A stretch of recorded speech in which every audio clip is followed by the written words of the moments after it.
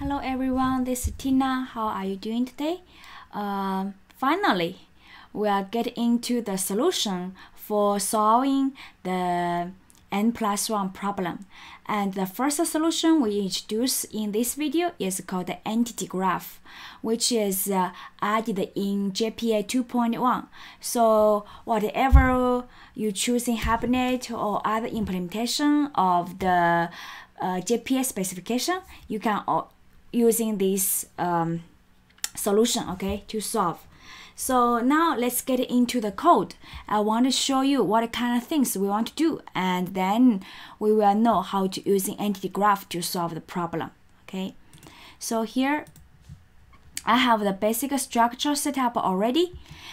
We have a customer, okay. In the customer has a one-to-one relationship with address. By default, when we load the address, it's gonna be eager, right? So because it's 2-1 relationship. And the customer also have a collection of books, which is a one-to-many relationship. By default, it's gonna be the lazy, okay. This lazy collection extra doesn't affect today's demo, okay. This video's demo, okay. And for movie and sales rep, we just ignore for this demo because it's gonna be too much, okay. And also in the book, it's gonna have a unidirectional one-to-one relationship with the author, okay. And let's go into the author. Author doesn't have association with other entities. So now what I want to do, I create a method called entity graph to test, okay, how entity graph solve the problem. And I created 3 customer. For the customer 1, 2, 3, all of them has address, okay. And customer 1 and 2, customer 1 and 2 both have books. Customer 1 have 3 books, okay, 3 books. And for each of the book, it has author. Okay, and for customer 2, it has 1 book. Customer 3 doesn't have any book. And I persist them. And now, after that, I close the entity manager. So make sure everything is detached and the entity manager is done. So after that, we retrieve another entity manager.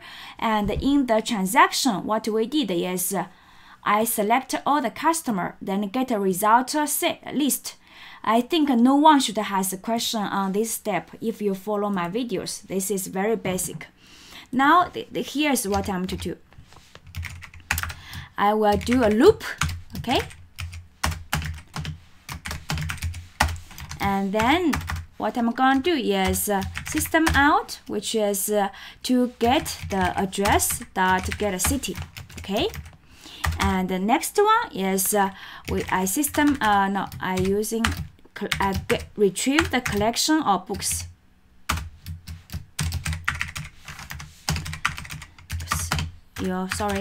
Books equals c dot get books, okay. And now I loop this book.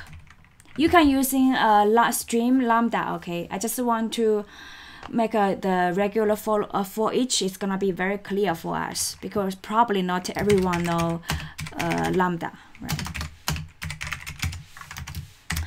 And then here from book we can get the author, okay, name, and here author has a name, right? Author has a name. So this is what I did so far, which means I have application.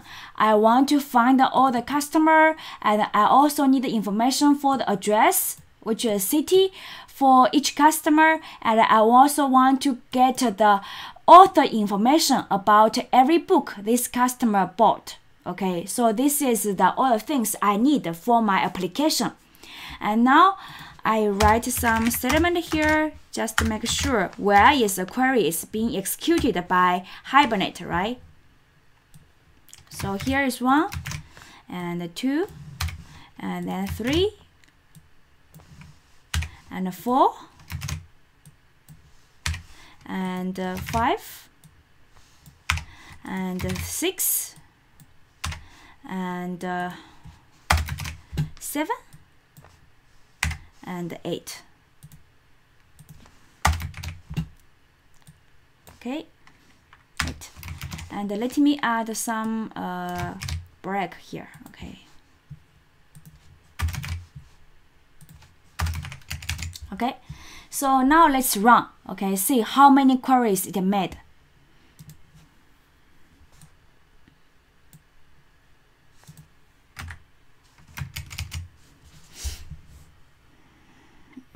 It might be a little bit slow because it's gonna create so many tables, and it has lots of relationship between among those entities. Oh, it's very fast. Not as slow as I expected. So now let's go through one by one. Okay, we start from 1 and see here, and 1 between 1 and 2. Okay, between 1 and 2, I just get a result set from this query, and here it say make 3. Okay, 3 queries. This is a 1 query, and this is the N query. So here has N+1 problem. Okay, and what is this query? This query is when I fetch the customer. Okay, when I fetch the customer here, and when here, when I fetch customer, okay, he will fetch all the addresses for us because we have a customer and we have address. Okay, this is one-to-one relationship. By default, it's gonna do the eager loading. So here you will see all the addresses are being fetched. Okay, 3. Here we have 3 customer, and it fetch 3 addresses. See here, 3. This part is N+1. And then let's move on. Okay, and between 2 and 3. Okay, nothing because there's a for loop, right? Now, between 3 and 4, there's no query. The reason for that is what? Because the address is already loaded in the cache when we reload the result. So here doesn't have any queries. It just get the values from the cache. So between 3 and 4, you don't have see any query. Now we go to between 4 and 5. When we retrieve books, no queries. But now between 5 and 6, 5 and 6 is what? We loop for each of the book, right? And which means it's a time we need to use the book. Then he make a query to a database to load the book. See here, where the book ID. This part is to load the book. Here. So here we also have a N query here, which is to load each book. See here, this is a lazy loading. See here, 5 and 6. See here, 5 and 6, another query, and 5 and 6 we have another query here. This query because it, for the customer 3, it doesn't have any book. So you didn't see it get inside, but it actually made a query. So we have one place, which is get address, have the N queries. And when we retrieve books, it have N queries. So here it has 2 N+1 problems. And to get the author, it happens is Hibernate using a join. See here, use a join to get the author. And if we don't, it might also cause a problem. It might also bring another N+1 in some cases. Okay. So this is a problem, and how to using entity graph to solve that. Okay. So entity graph is to create a relationship or create a hint to tell what kind of related object I ask Hibernate to execute in one query. So in this case, let me do something here. Oh, not this one. Okay, let's do another one. This one. And I want to go here so we can have a diagram. So in our application, okay, when we fetch the customer, okay, we also use the address. We also use the books. And in the books, we also use the author. So how about make all the objects together using one query to fetch all the information here? Entity graph is come to solve the problem. So you just include or you just specify a graph to tell all the connected entities I want to Hibernate to give me in one query. Okay, so here let's draw a diagram. Okay, first what we did is we have to have a customer, right? Here, when we select customer, okay? When we select customer, we also want to have address. So we just include address inside this graph. And now here I also use the books. So I just add a books here. Okay, in the graph. And also in the books, I also need to using author. So we just add author in this graph. And how to do that? Let me show you the code. Here, before we make the let's skip this one. Okay. Here, okay. Oh, sorry. We create an entity graph. Yeah, entity graph.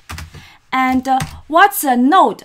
This is a root, right? This part is a root of our entity graph, which is customer, which is what we select from, okay? So here we will give customer, okay? And we give entity graph equals em dot create entity graph. And here you give the class name, which is the root class name, which here is a customer.class, okay? And now I create an entity graph now. I must make sure this address object, right? Its entity is loaded within this entity graph, with this entity graph. Then we have to using this one. Where's my cursor? Oh, here. Entity graph dot add attribute nodes. And what's the value here? The value, we have to take a look at our entity customer. The customer, what's the variable name? It's gonna using the address. So nodes is gonna using the association, that variable name, okay? The field name, okay? So this one. And now, now the problem is go to the books. Books is a property in our customer, right? See here, books is a property in our customer, but author is not an attribute in the customer. Instead, author is an attribute of the books. So in this case, we have to add a subgraph, which is entity graph dot add subgraph, okay? And what's the value of the subgraph here?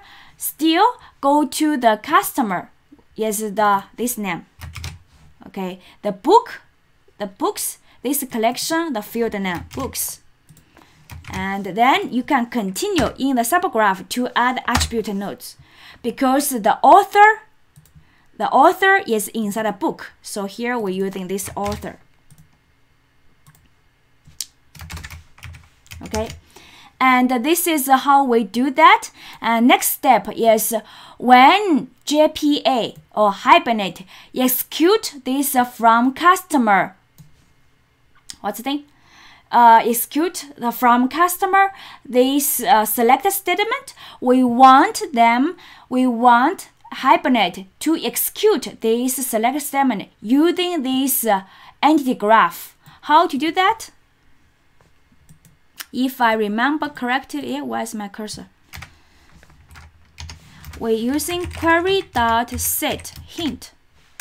And the string is javax.persistence. What's the thing here? I forgot, sorry. Let me check. Fetch graph. Fetch graph. And then you give this entity graph here. This is a special key you have to use like this one, okay? javax, right? javax.persistent.fetch graph, and you give entity graph. And then when Hibernate execute the from customer, it's not just from customer. It's gonna also have the left outer join to join the address and to join the collection of the books and also join this author. So make sure all the object here gonna be loaded in the cache. Okay, then you don't need to, when we retrieve the address or get the books, it won't make a separate query to the database. It will join all the things as a whole query and load everything in the cache. So let me show you. Okay, see, this is the previous queries, right? Here we have 4 queries, and we also have extra queries when we load each of the book. Okay, and now if I run, it gonna only has 1 query, which is here.